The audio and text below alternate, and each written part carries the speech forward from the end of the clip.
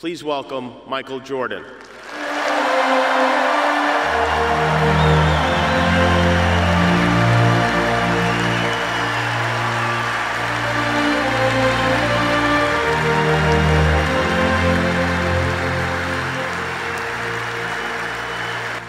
I'm grateful to Vanessa and the Bryant family for the opportunity to speak today. I'm grateful to be here to honor Gigi and celebrate the gift that Kobe gave us all. What he accomplished as a basketball player, as a businessman and a storyteller, and as a father. In the game of basketball, in life, as a parent, Kobe left nothing in the tank. He left it all on the floor.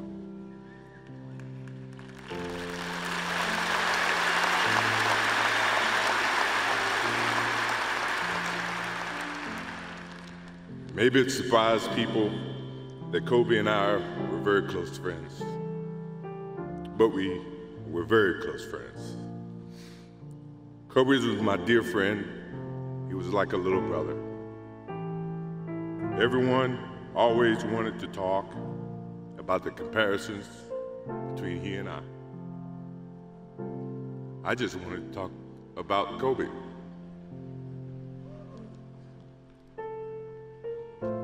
And as I got to know him, I wanted to be the best big brother that I could be.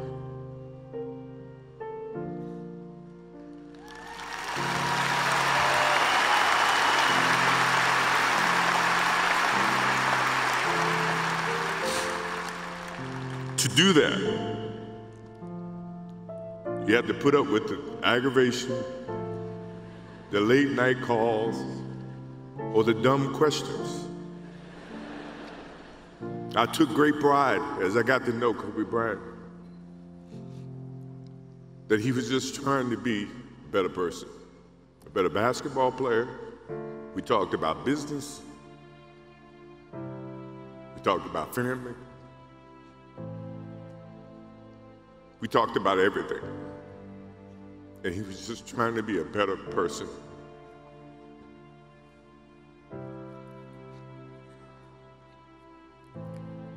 Now he's got me.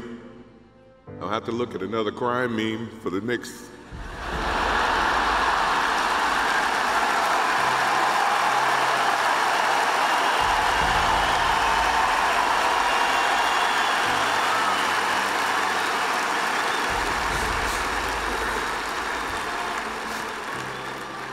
I told my wife I wasn't going to do this because I didn't want to see that for the next 3 or 4 years. That is what Kobe Bryant does to me. I'm pretty sure Vanessa and his friends all can say the same thing. He knows how to get to you in a way that affects you personally, even though if he's being a pain in the ass. But you ever have a sense of love for him in the way that he can bring out the best in you. And he did that for me. I remember maybe a couple of months ago, he sends me a text. And he's saying, I'm trying to teach my daughter some moves. And I don't know what I was thinking or what I was working on, but what were you thinking about when you were as you were growing up, trying to work on your moves? I said, what age? He says, 12. I said, 12, I was trying to play baseball.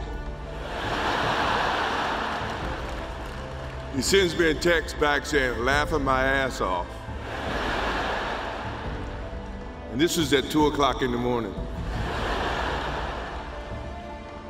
But the thing about him was we could talk about anything that related to basketball, but we can talk about anything that related to life. And we, as we grow up in life, rarely have friends that we can have conversations like that. Well, it's even rare when you can grow up against adversaries and have conversations like that. I went and saw Phil Jackson in 1999 or maybe 2000. I don't know when Phil was here in LA. And I walk in and Kobe's sitting there. And the first thing, I'm in a suit. First thing Kobe said, "Did you bring your shoes?"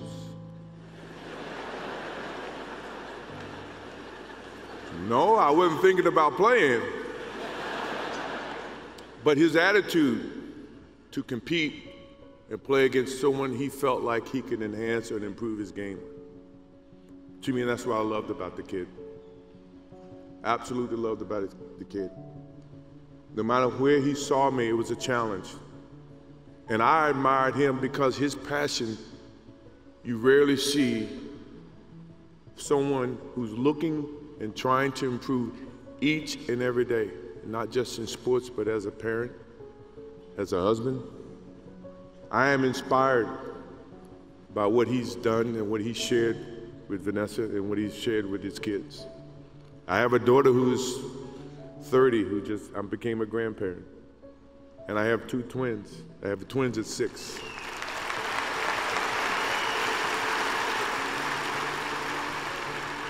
I can't wait to get home to become a girl dad and to hug them and to see the love and the smiles that they bring to us as parents.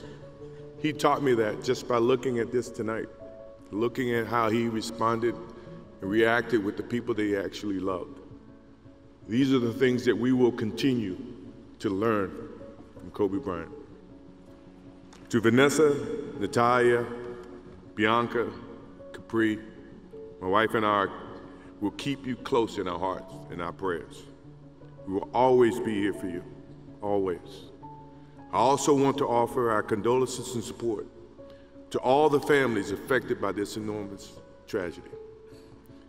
Kobe gave every last ounce of himself to whatever he was doing. After basketball, he showed a creative side to himself that I didn't think any of us knew he had.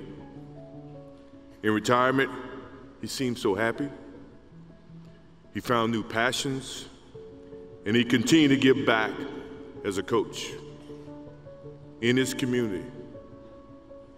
More importantly, he was an amazing dad, amazing husband, who dedicated himself to his family and who loved his daughters with all his heart. Kobe never left anything on the court. And I think that's what he would want for us to do. No one knows how much time we have. That's why we must live in the moment. We must enjoy the moment. We must reach and see and spend as much time as we can with our families and friends and the people that we absolutely love. To live in the moment means to enjoy each and every one that we come in contact with. When Kobe Bryant died, a piece of me died.